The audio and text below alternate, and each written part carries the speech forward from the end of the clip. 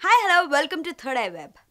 MP Galla Jayadev కుమారుడు అమరారాజ్య సంస్థల chairman Galla Ramachandra Naidu మనవడు గల్లా అశోక్ త్వరలో వెండితెరపై దర్శనమివ్వనున్నాడు. ఇప్పటికే తన నటనతో ప్రేక్షకులను మెప్పించే ప్రయత్నం చేస్తున్నాడు. కథ కూడా సిద్ధమవుతోందని తెలుస్తోంది. ఆయన సినిమాకు సంబంధించిన కథను కాణిపాక వరసిద్ధుని సమక్షంలో ఉంచి పూజలు నిర్వహించారు. శ్రీరామ్ ఆదిత్య దర్శకత్వంలో రూపుదిద్దుకోనున్న ఈ సినిమా ఘన విజయం సాధించాలని అశోక్తో పాటు ఆయన కుటుంబీకులు కోరుకున్నారు. అంతకుముందు తవనంపల్లె మండలం దిగువ మాఘంలోని రాజన్న పార్క్లో గల్లా అశోక్ తన ముత్తాత పార్లమెంటు మాజీ సభ్యుడైన పాటూరు రాజగోపాల్ నాయుడికి కుటుంబ సభ్యులతో కలిసి నివాళులర్పించారు.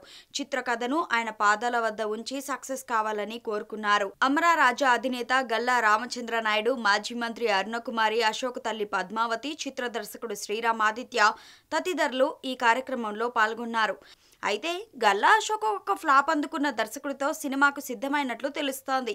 నాని నాగార్జునలతో దేవదాస్ అనే సినిమా చేసి అనుకున్నంతగా success అందుకోలేకపోయిన Sriram Aditya next cinema మొదలుపెట్టే పనిలో ఉన్నాడు. అయితే ఈ సినిమా అశోక్ గల్లాకి బాగా నచ్చిందట. అందుకే తనతో వర్క్ చేయడానికి ఫిక్స్ అయ్యాడట. జూలై నుంచి రెగ్యులర్ షూటింగ్ ప్రారంభమయ్యే అవకాశం ఉంది.